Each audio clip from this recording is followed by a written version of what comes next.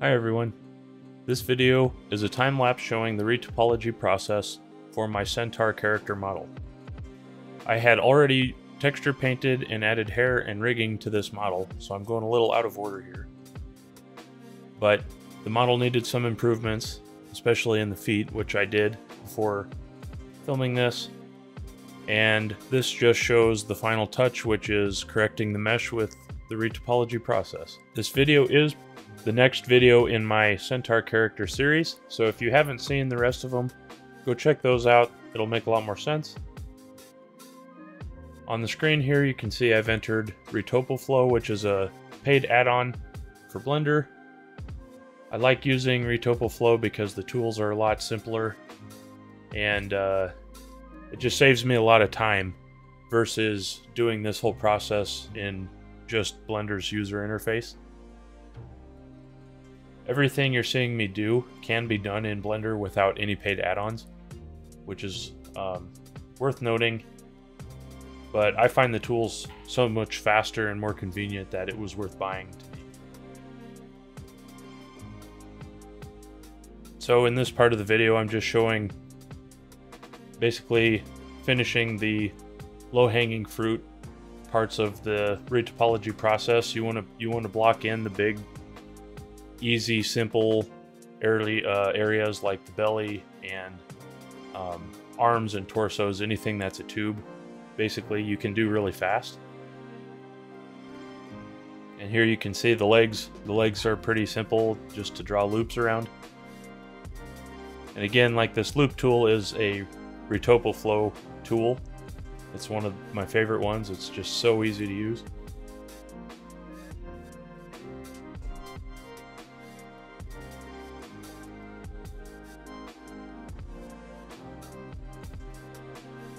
So you can see I'm doing a lot of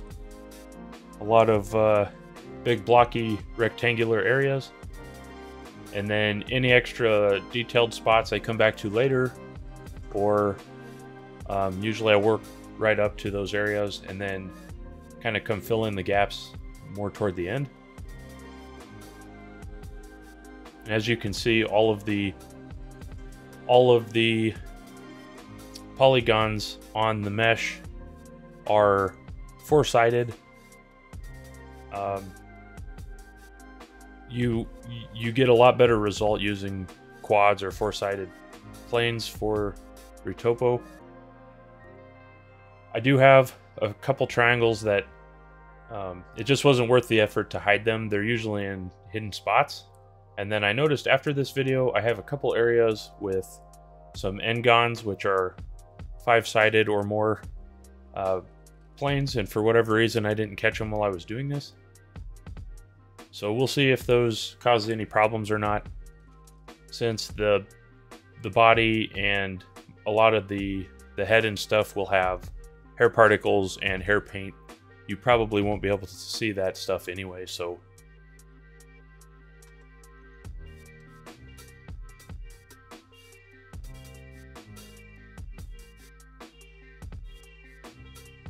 some of these you can see I slowed down a little bit relatively.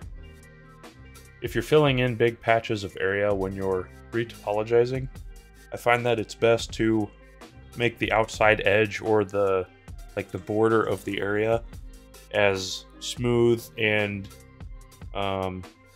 aligned basically to the direction that the flow of the model goes. And doing that just makes the filling in the area a lot smoother, because you don't have to correct the lines basically of where the topology goes if the borders are set up so that they would fill in nice and clean.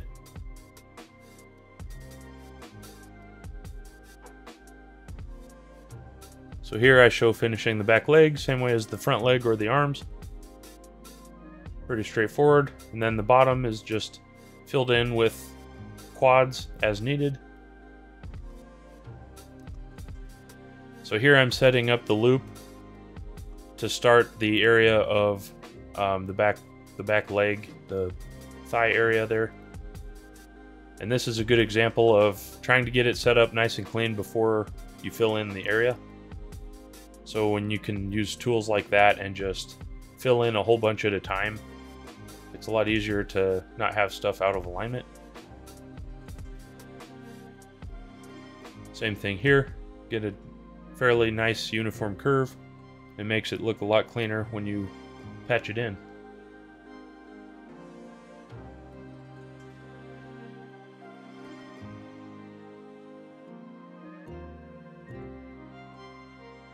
So there's a few areas in here that the techniques I'm using are probably not the best way to do it, but I have not had any issues with retopology causing problems yet.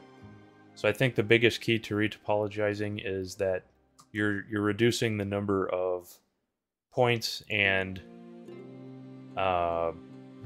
weird directions basically that happen. So when you rig and animate,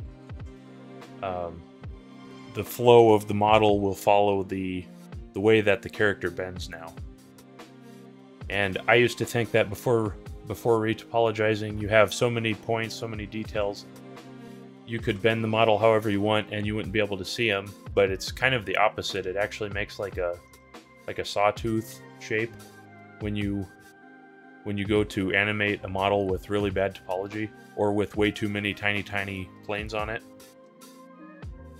And so at very least, when you do all of this, you end up fixing a lot of the sawtooth look and all the tearing that happens with bad topo.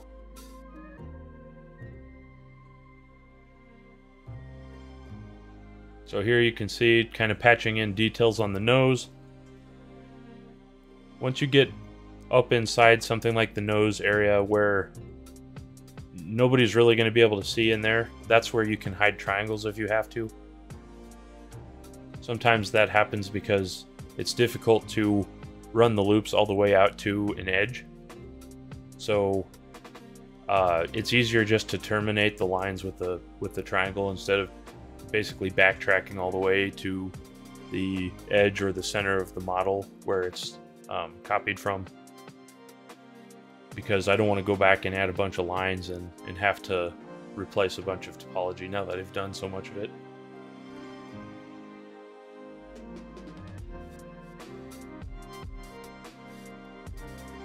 Also, one other note, I didn't show retopologizing the inside of the mouth. It's a fairly painful process to even do just because of visibility, and you're better off trying to hide parts of the head and parts of the jaw and whatnot to work on certain areas at a time so that you can kind of avoid having to look through the mesh to do it.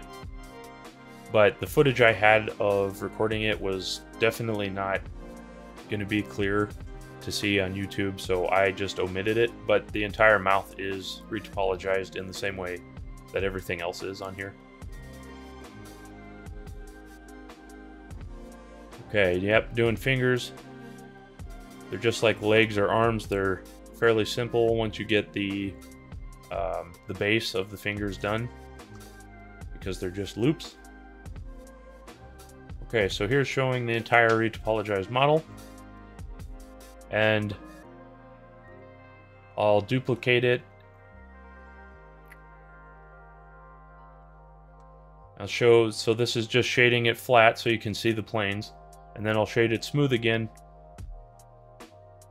And I'll show the original, which is on the right, and the new one is on the left. You can see just how many more points there are in the original, and they're not organized in any sort of way, so when that model bends, it gets all messed up. And this new one should be a lot easier to work with, and should be a lot easier for the computer to run as well.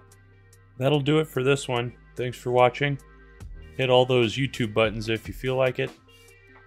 Now that this is done, I can get back to some animating, so we'll be able to show some of that soon. Thanks.